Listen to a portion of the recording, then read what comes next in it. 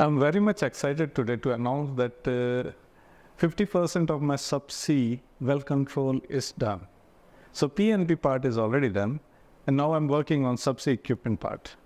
Now, equipment part is very challenging because it's been complicated when you compare with surface stack accumulator system and subsea accumulator system. Subsea accumulator system is very typical because there are two fluids that work. There are a lot of things in subsea. All the fluid that is power fluid after doing its work is drained to the seabed, and there is a number of sequences that happen when you operate any function.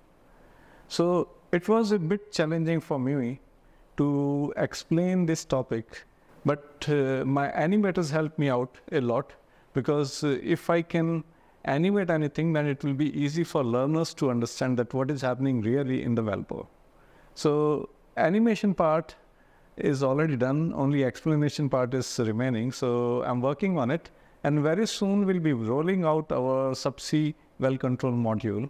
So you can call it a surface combined subsea well control module, and it will be very helpful for all the guys who are working on semi-sub floater or those who are appearing for IWCF IIDC subsea well control. So cheers guys, very soon we'll be rolling out this software. Thank you.